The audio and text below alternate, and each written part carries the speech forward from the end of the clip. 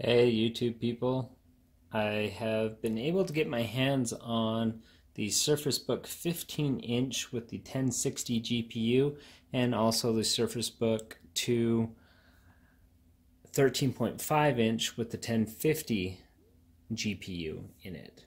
So I of course want to compare the thermal characteristics of these two, and the first thing I'm going to do is a test that's completely unrelated to the graphics cards in these machines.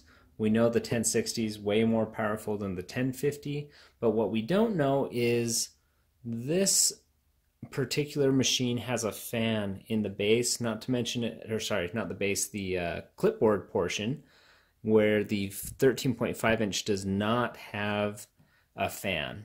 It's a passively cooled device in the clipboard.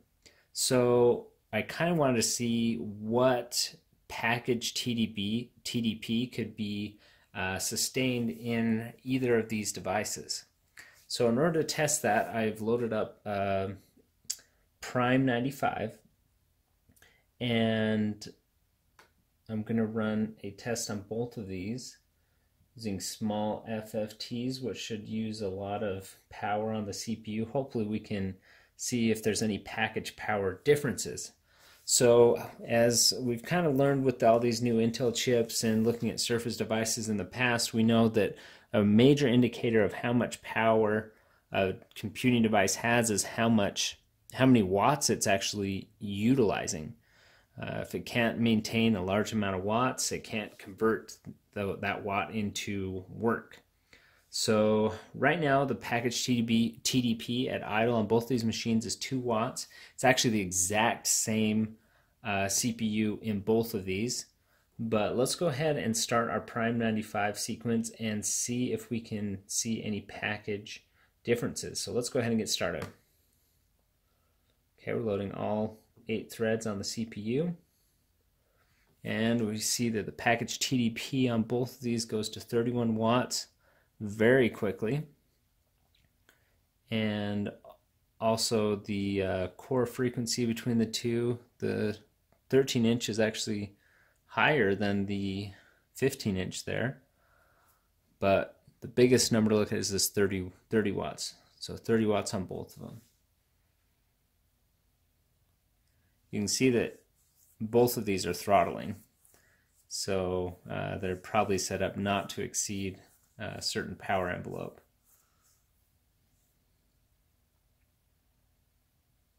The question is this fanless device going to pull down the TDP quicker? Well, 25, 25. Temperatures on the 13.5 inch is about 90 degrees Celsius, where it's only 79 over here on the 15-inch. So it definitely runs cooler on the larger chassis with the fan, which is running, but it is super quiet. Probably quieter than any other Surface device I've ever worked with. But that said, that package TDP is already throttled to 25 watts on both of them. So unless this pulls down further to something like 10, 11 watts at some point, they're acting pretty much identically.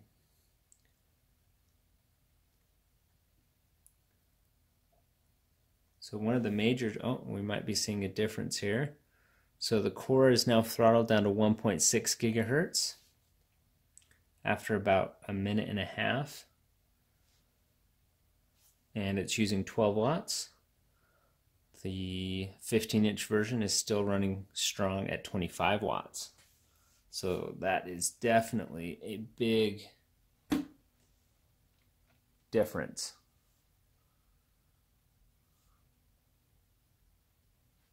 So you can see it stepping down that as time goes on.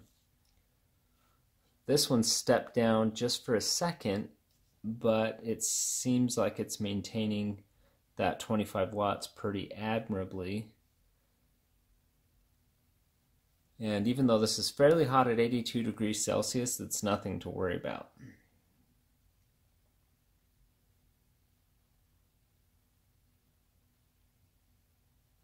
for anyone who does something like maybe video encoding, you know, processor intensive tasks, might be weary of this test, or might have to think twice between this 13-inch and this 15-inch device, because there's definitely a pretty large performance difference here. So the TDP is creeping back up to 17, and this one is now pulled down to 18 watts. Really interesting stuff here.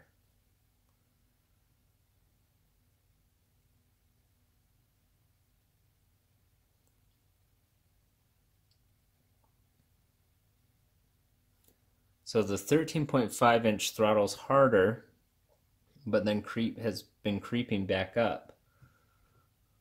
The 15-inch throttles a little bit slower, but still ends up at the same 18 watts, 19 watts.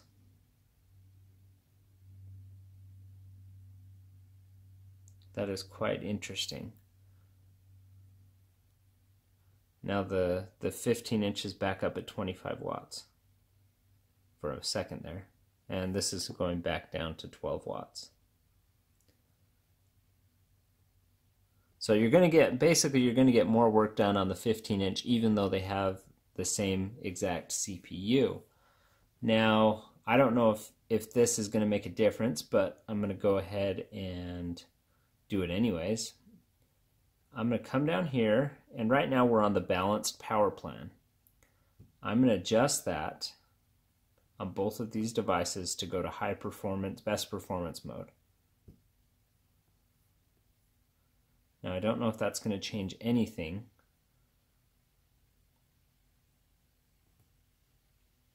Okay, maybe it did. That upped the package TDP back to 25 on this 13-inch and on the 15-inch as well. So that's an interesting result. I doubt that this will be able to maintain the 25 watts, but the 15-inch might be able to with its fan.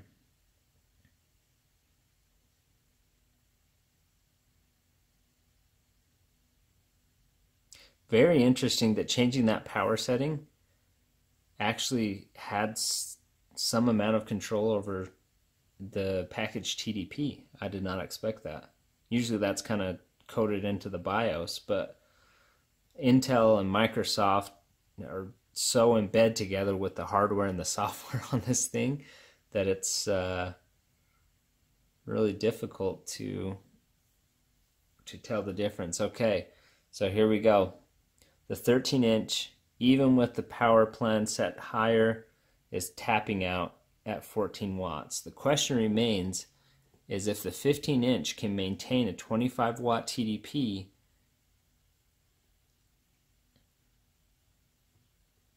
dip to 21.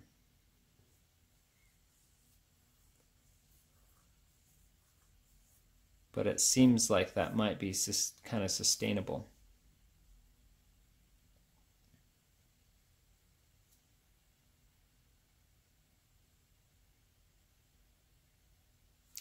But despite the power plans, the 15-inch can definitely push more work through than the 13.5-inch can.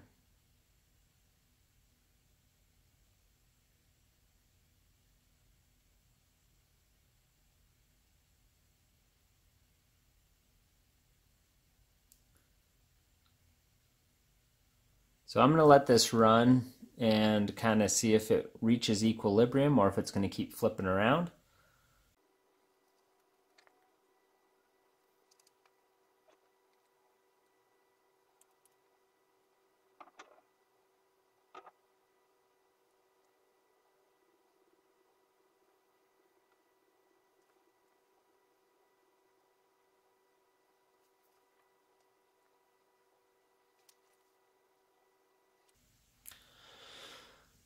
Okay, so I think we've basically reached equilibrium here.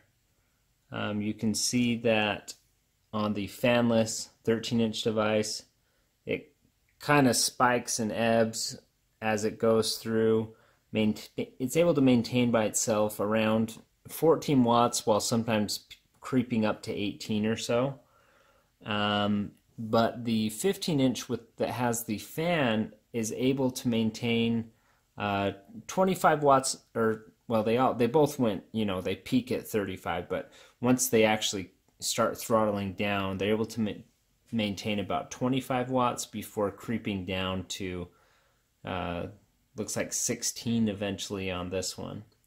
But this is a much more consistent performance result over here on the 15-inch device.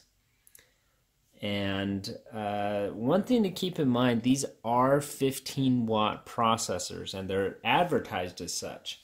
So what we're seeing is even, they're 15-watt CPUs, but I mean, this one's able to maintain 25 for a long time before even falling down to that 15. It took about 10 minutes of sustained workload to fall down to that, and my guess is it's going to pop back up here in a minute to a higher TDP. The 13.5-inch is able to maintain about 14, and it is funny I'm saying that while this one is showing a higher TDP than that one, but overall this kind of fluctuates a lot more and in lower frequencies than the 15-inch one does. But both of them are able to sustain the 15 watts that they advertise. It's just that they peak higher, and the 15-inch is way more consistent. So really interesting results here. Thanks for watching and slogging through this long video. I just think these things are really interesting. So anyways, thanks for watching. Please subscribe for more videos. I'll do some more comparisons, specifically some gaming comparisons on the Surface Book 2, 15-inch and 13.5-inch devices. And once again, thanks for watching.